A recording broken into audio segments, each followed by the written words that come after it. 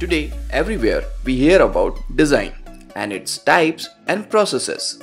But what does design really means? And do you think design is the only about computers?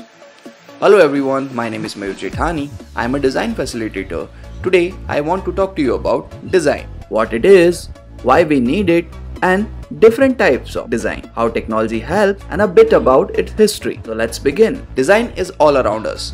It is how things look, work, and feel. Design is the process of creating something with a purpose. Examples: a chair designed for a comfort, a logo made for a company, and a website layout for easy navigation. Principles of design. As we know, the simple definition of principle is those rules and guidelines that help us to do things better. Here are some design rules which help us to make things look good and work well.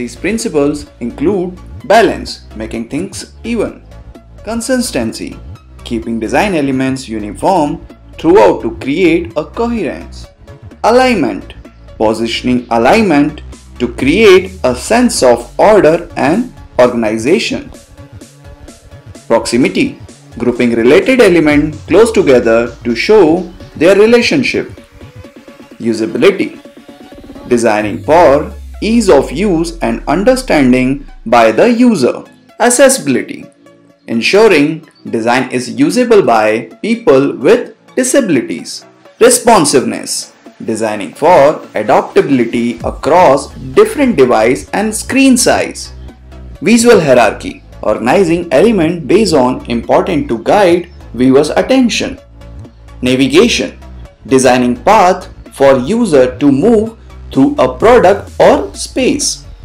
clarity, ensuring design communicate its message clearly and understandably; efficiency, designing to accomplish tasks with minimum efforts and time; feedback, providing user with the responses of their action to guide them; aesthetics, creating visual pleasing design that appeals to senses; user centricity, designing with the user's need and preference in the mind; ergonomics, designing for comfort and efficiency in human interaction; sustainability, designing with consideration for environmental impact and longevity; color theory, using color effectively to convey meaning and evoke emotions; contrast, using different elements; emphasis, highlight important parts; movement, guiding the eye;